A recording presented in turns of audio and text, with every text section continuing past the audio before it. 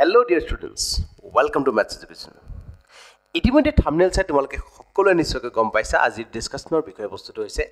Class 9 ৰ mathematics. Class 9 ৰ annual exam নিচে কাখৰত তোমালোকৰ বাবে কিছুমান ইম্পৰ্টেন্ট কোৱেশ্চনৰ সিৰিজ এটা লৈ আজি আমাৰ এই সেশন আৰম্ভ হৈছে। গতিকে আজি আমাৰ ফাৰ্স্ট সেশনত তোমালোকৰ বাবে খুবেই এটা ইম্পৰ্টেন্ট কোৱেশ্চন লৈ আহিছো যেটো তোমালোকৰ ক্লাস 9 ৰ Chapter 10 অৰ্থাৎ circle related. এই circle chapter অৰ্থাৎ বৃত্তৰ পৰা তোমালোকৰ annual examৰ total 8 marks আহিব। ইয়াৰে এটা 4 marks question অহাটো ফাইনেল। এই 4 marks questionটোৰ ক্ষেত্ৰত আমি যদি চাও তেতিয়ালে তোমালোকৰ বাবে ইতিমধ্যে স্ক্ৰিনত এটা question তোমালোকে ধৰিব পাৰিছা। এই questionটো হৈছে আমাৰ Theorem 10.8. এটা খুবেই ইম্পৰ্টেন্ট থিওৰেম। এই থিওৰেমটোৰ ইউজটো অপৰিসীম। গতিকে আহাচোন এই থিওৰেমটো কেনেদৰে প্ৰুফ কৰে আমি ভালদৰে এবাৰ চাই লওঁ। কোৱেশ্চনত কোৱা হৈছে যে বৃত্তৰ চাপে কেন্দ্ৰত উৎপন্ন কৰা কোণ হে একেটা চাপে বৃত্তটোৰ আনটো অংশত উৎপন্ন কৰা কোণৰ দুগুণ। Angle formed by an arc at the center is twice the angle formed by the same arc at the remaining part of the circle. অৰ্থাৎ পোনপ্ৰথম কথাটো হৈছে যে আমি যেতিয়া এনে ধৰণৰ কোৱেশ্চন বিলাক ষ্টাডি কৰিম যেতিয়া এনে ধৰণৰ কোৱেশ্চন বিলাক পঢ়িম তাৰ পিছতে আমাৰ কামটো হ'ব তাক জিওমেট্ৰিক্যালি অৰ্থাৎ ফিগাৰৰ দ্বাৰা এক্সপ্ৰেছ কৰাটো। গতিকে প্ৰথম কামটো হৈছে আমি এটা চিত্ৰ অংকন কৰাটো। গতিকে আমি খুব সুন্দৰকৈ ছবিবিলাক ৰাইট সাইডত ৰাখিব ট্ৰাই কৰিম আৰু লেফট সাইডত আমি কথাবিলাক লিখিব ট্ৰাই কৰিম। গতিকে ইয়াত আমি এটা ছবি আঁকিব লাগিব। ছবিটো ভালদৰে মনোযোগ দি চোৱা। আমাক এটা সাৰ্কুলৰ বিষয়ে কোৱা হৈছে বা আমি সাৰ্কেল ৰিলেটেড কথা এটা পাতি আছো। একেবাৰে প্ৰথম কথাটো সাৰ্কেলটোৰ বাবে বৃত্তটোৰ বাবে আমি কি কৈছো এটা চাপ কথা ইমাজিন কৰিছো। এটো এ আৰু বি দুটা আমি বিন্দু বিবেচনা কৰিছো আৰু বৃত্তটোৰ কেন্দ্ৰটো হৈছে ও। ইতে এ বি চাপে বৃত্তটোৰ কেন্দ্ৰত গঠন কৰা কোণটো হৈছে এ ও বি। ইতে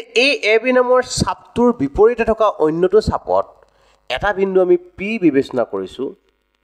আৰু এই পি নামৰ বিন্দুটোৰ ওপৰত এ বি চাপটোৱে গঠন কৰা কোণটো এ পি বি এনেদৰে আমি বনাই ললো। এতিয়া ঘটনাটো হৈছে আমাক কোৱা হৈছে যে এংগল এ ও বি অৰ্থাৎ এই চাপটোৱে কেন্দ্ৰত গঠন কৰা কোণ বিপৰীত ফালে গঠন কৰা কোণৰ কিমান দুগুণ অৰ্থাৎ AOB is equal to twice APB আমি এতিয়া প্ৰমাণ কৰিব লাগে। এটো হৈছে আমাৰ কাম।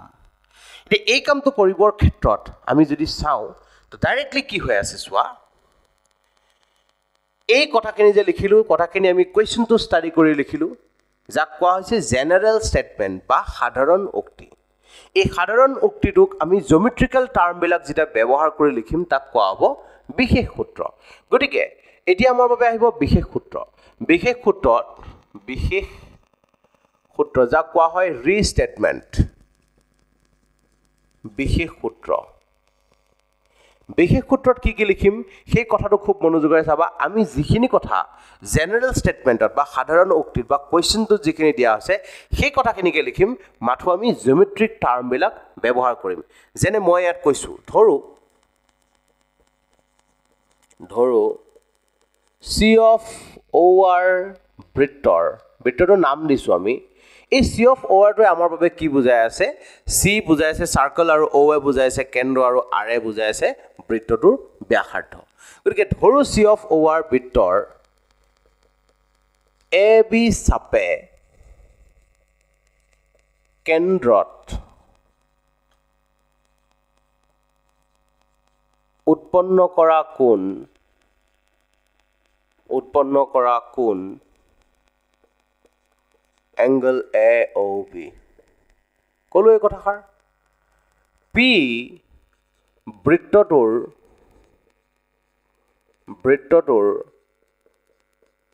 আনটো অংশত P বৃত্তটোৰ আনটো অংশত অন্য এটা বিন্দু এই কথাটো আমি ক'লোঁ এতিয়া ইয়াৰ পৰা আমাক প্ৰমাণ কৰিব লাগে কি প্ৰমাণ কৰিব লাগে যে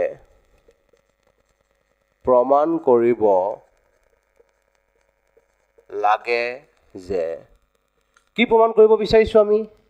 আমি প্ৰমাণ কৰিব বিচাৰিছোঁ যে angle AOB is equal to twice APB চোৱা আমাক বুকত বা কুৱেশ্যনটোত যিখিনি কথা কোৱা হৈছিল সেইখিনি কথাকে আমি লিখিবলৈ চেষ্টা কৰিছোঁ তো ইংলিছ মিডিয়ামৰ সকলে এইখিনিত কেনেদৰে লিখিবা বিশেষ সূত্ৰটো কোৱা হ'ব ৰিষ্টেটমেণ্ট আৰু ইয়াত লগে লগে লিখিবা let's C off OR be a circle an arc AB form angle AOB at the center PB any point on the other part of the circle therefore এইখিনি কি ক'ব লাগে টু প্ৰুফ বুলি লিখিবা আৰু এটো এনেদৰে লিখিবা এতিয়া এইখিনি হৈছে কুৱেশ্যনটো পঢ়াৰ পিছত আমাৰ বনাই লোৱা কাম এইখিনি কুৱেশ্যন এই ছবিটো আৰু এই কথাখিনি লিখাৰ পিছত আমি 4 মাৰ্কছৰ ভিতৰত মোটামুটি 2 মাৰ্কছ এটা আমি পাই যাওঁ এতিয়া ঘটনাটো হৈছে বাকি 2 মাৰ্কছটো আমি কেনেদৰে পাম প্ৰমাণ কৰিব লাগিব বা কিবা আমি নিজৰ ফালৰ পৰা কিবা ব্যৱহাৰ কৰিবলগীয়া হ'লে যেটো আমি ইউজ কৰিবৰ কাৰণে লিখি লম সজাই লম সেইখিনি অংকন বুলি কোৱা হয় এতিয়া ভালদৰে চোৱা যে এই চতুৰ্ভুজটো মনোযোগেৰে চাবা AOBP টো আমাৰ বাবে হৈছে এটা চতুৰ্ভুজ এতিয়া এই চতুৰ্ভুজটোৰ এটো হৈছে বাহিৰৰ কোণ আৰু এটো হৈছে ভিতৰৰ কোণ এনে ধৰণৰ বাহিৰৰ কোণ আৰু এনে ধৰণৰ ভিতৰৰ কোণৰ লগত সম্পৰ্ক কিন্তু তেনেকুৱা তোমালোকে একো পোৱা নাই তো ডাইৰেক্টলি আমি যেহেতু এনে ধৰণৰ কনকেভ কোৱাড্ৰিলেটাৰেল বা অবতল চতুৰ্ভুজৰ বিষয়ে কোনো ধৰণৰ শৰ্ত শিকা নাই গতিকে এই শৰ্ত ব্যৱহাৰ কৰিবও আমি নোৱাৰো গতিকে তাক সিম্পলি মই কি কৰি ললো ত্ৰিভুজ বনাই ললো চোৱা P আৰু O এনেদৰে সংযোগ কৰি পেলাই যেহেতু এটো বাহিৰৰ ফালে আছে গতিকে ত্ৰিভুজৰ বহিঃকোণৰ সম্পৰ্ক যেহেতু আমি জানো গতিকে ইয়াক এনেদৰে Q বিন্দুলৈ বঢ়াই ললো তো ইয়াক আমি যে এই নিজে যে কৰিলো P আৰু O টো আমাক কোৱেশ্যনত জইন কৰি দিয়া থকা নাছিল আমি নিজে যে কৰিলো তাৰ বাবে আমি ইয়াত ব্যৱহাৰ কৰিব লাগিব অংকন যাক ইংৰাজীত কোৱা হ'ব কনষ্ট্ৰাকচনত কি কৰিলো আমি P, O সংযোগ কৰা হল ইংৰাজী মেডিকসকল লিখিবা জইন্ট PO কৰা হল প্ৰথম কামটো আমি জইন কৰি ললো আৰু Q বিন্দুলৈ বঢ়াই দিয়া হল and extend to the point Q প্ৰথম কামটো কি কৰিলো আমি P, O টোক সংযোগ কৰি ললো সংযোগ কৰাৰ পিছত হিয়তক O বিন্দুলৈকে Q বিন্দুলৈ সুন্দৰকৈ বঢ়াই দিলো এইখিনি কাম আমি ফাৰ্স্ট কৰিলো এতিয়া আমাৰ আহিব প্ৰমাণ যাক আমি প্ৰুফ বুলি কওঁ প্ৰমাণ অংশৰ আমি কোন কেনেদৰে কুৱেশ্যনটো সলভ কৰিম গোটেইখিনি কথা সোমাই থাকিব গতিকে এই কথাখন এই পাৰ্টখনেই আমাৰ ফাইনেল পাৰ্ট আৰু এইখিনি ভালদৰে কৰিব পাৰিলে তোমালোকে কুৱেশ্যনটোত 4 আউট অফ 4 সুন্দৰকৈ পাই যাবা এই গোটেইকেইটা ষ্টেপ তোমালোকে খুব সুন্দৰকৈ ফলো কৰিবা এতিয়া ঘটনাটো হৈছে যে আমি কোনখিনি ষ্টপ কোনখিনি কথাত আমি গুৰুত্ব দি পেলাই কথাটো লিখিম এতিয়া চোৱা ফাৰ্স্ট কথাটো যদি আমি চাও আমাৰ ত্ৰিভুজ দুটা পালো ইয়াত এই দুয়োটা ত্ৰিভুজৰ কাৰণে যদি চোৱা যায় তেতিয়া হলে এই কোণটোৰ লগত এটো হৈছে আমাৰ বহিঃকোণ আৰু আমি জানো বহিঃকোণৰ লগত দূৰৰ অন্তঃকোণৰ সম্পৰ্ক থাকে কি আছিল শৰ্তটো মনত আছে নে exterior angle of a triangle is the sum of opposite interior angle ত্ৰিভুজৰ বহিঃকোণ দূৰৱৰ্তী অন্তঃকোণৰ সমষ্টিৰ সমান এতিয়া এই কোণটোৰ লগত এই ক্ৰস দিয়া চিন থকা কোণটোৰ আমাৰ সম্পৰ্ক আছে এতিয়া ইয়াৰ লগত আমাৰ সম্পৰ্কৰ প্ৰয়োজন আছে সেই কোণটোৰ মাত্ৰ এই ফলৰ কোণটোৰ যেহেতু কোনো ধৰণৰ প্ৰয়োজন নাই গতিকে এই কোণটোৰ লগত কিবা সম্পৰ্ক তাৰ আছে নেকি আমি বিচাৰ কৰিম ফাৰ্স্ট কথাটো যদি আমি চাও আমাৰ ত্ৰিভুজটোৰ কাৰণে ত্ৰিভুজ ফৰ triangle OPA ত্ৰিভুজ OPA এৰ বাবে ত্ৰিভুজটোক মনোযোগেৰে যদি চোৱা যায় তেতিয়ালে ডাইৰেক্টলি দেখি আছো যে OP নামৰ বাহুডাল আৰু OA নামৰ বাহুডাল আমাৰ বাবে সমান AOP আৰু AOA আমাৰ বাবে সমান কিয়নো ইহঁত দুয়োডালে বুজাই আছে আমাৰ ব্যাসাৰ্ধ আৰু আমি জানো বৃত্ত এটাৰ ক্ষেত্ৰত ব্যাসাৰ্ধবোৰৰ দৈৰ্ঘ্য সদায় সমান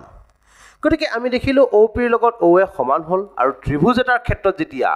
দুটা বাহু সমান হয় তেতিয়া কি হ'ব তাৰ বাবে সমান বাহুৰ বিপৰীত কোণবিলাকো কি হ'ব সমান সমান হ'ব ইয়াত লিখিবা তোমালোকে সমান বাহুৰ বিপৰীত কোণ opposite angles of equal sides of a triangle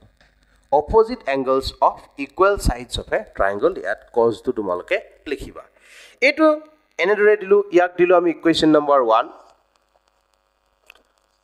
আৰু এটো যেটো শৰ্ত ব্যৱহাৰ কৰিলো সেই ত্ৰিভুজটোৰ বাবে অন্য ধৰণেও আমি ক'ব পাৰো angle AOQ is equal to angle OPA plus angle OAP ইয়াৰো তোমালোকে cos টো লিখিব লাগিব ত্ৰিভুজৰ বহিঃ কোণ দূৰৱৰ্তী অন্তঃকোণৰ সমষ্টিৰ সমান exterior angle of a triangle is the sum of opposite interior angle এই শর্তটো ইয়াত ব্যৱহাৰ কৰিছো তো ফাইনালি আমি দেখিলো যে OPA আৰু OAP দুটা আহি গল আমি ওপৰত পাই আছো যে OPA আৰু OAP সমান তো OPA লিখিছো কিয় লিখিছো কাৰণটো হৈছে আমাক OPA এংগলটো প্ৰয়োজন আছে এইটো এংগল এই এংগলটো প্ৰয়োজন আছে কাৰণ এইটো এংগল আমাৰ প্ৰয়োজনীয় APB নামৰ এংগলটোৰ এটা অংশ গতিকে তাক আমি ইউজ কৰিব লাগিব তাক আমি লিখি ললো কিন্তু এই OAP নামৰ এংগলটো আমাৰ যেহেতু প্ৰয়োজন নাই তাক আমি ৰিপ্লেস কৰিছো কাৰ দ্বাৰা OPA দ্বাৰা সোৱা আমি এটো ইকুৱেশ্যন 1 ত পাই আইছো সমীকৰণ 1 ত যেহেতু এই কথাটো পাইছো গতিকে তাক আমি খুব সুন্দৰকে ইউজ কৰিব চেষ্টা কৰিছো তো ফাইনালি আমি এনেদৰে লিখিলো তাৰ পিছত আমি ক'ব পৰা হলো twice OPA is আইটো পালো গৈ এনেদৰে দুটা OPA যোগ হৈ গৈছে এটো হৈছে আমাৰ বাবে ইকুৱেশ্যন নম্বৰ 2 একেদৰে হিফালৰ ত্ৰিভুজটোৰ বাবেও আমি লিখিব পৰা হৈ আছো যে angle BOQ is equal to এই ত্ৰিভুজটোৰ কাৰণে কি হ'ব OPB এটো আমাৰ দেখুৱাই থকা কোনো প্ৰয়োজন নাই এটো আমি ডাইৰেক্ট লিখিব পাৰো twice OPB এটো হ'ব আমাৰ বাবে ইকুৱেশ্যন নম্বৰ 3 তো ফাইনালি আমি আহি পেলাই এটা স্থানত পালো এতিয়া তলে তলে তোমালোকে লিখিবা চিত্ৰৰ পৰা from figure কি ক'ব পৰা হলো angle AOB is equal to আমাক যি প্ৰয়োজন আছিল ফাইনালি আমি আমাক প্ৰয়োজনীয় অংকটো লৈ জাম্প কৰিছো AOB equal to কিমান বুলি ক'ব পৰা হলো AOQ plus BOQ এই দুটা কোণৰ যোগফলে হৈছে আমাৰ বাবে AOQ মানে আমি ওপৰত পাই আইছো twice OPA আৰু BOQ মানে পাই আইছো আমি twice OPB দুইটা আমি পালো আৰু দুইটাকে খুব সুন্দৰকে লিখি ললো এতিয়া ঘটনাটো হৈছে দুইটো যদি দুহিয়তৰ পৰা কমন লোৱা যায় তেতিয়ালে কিমান পাম OPA plus OPB আৰু ইহত দুইটাকে যোগ কৰিলে আমাৰ বাবে সোৱা OPA আৰু OPB প্লাস কৰিলে আমি পাই যাম APB গতিকে এটো হৈছে আমাৰ কোৱেশ্চনটো যেটো আমাক প্ৰুফ কৰিবলৈ কোৱা হৈছে খুবেই এটা ইম্পৰ্টেন্ট কোৱেশ্চন তোমালোকৰ বাবে সলভ কৰি দেখালো আৰু এনে ধৰণৰ কমন কোৱেশ্চনৰ সিৰিজ তোমালোকলৈ এনেদৰে এটা ভিডিঅত এটা কোৱেশ্চন লৈ পেলাই তোমালোকৰ মাজলৈ আহিম তোমালোকে খুব সুন্দৰকৈ চেনেলটোক মৰম দি আগলৈ যোৱা আজিলৈ মানে ধন্যবাদ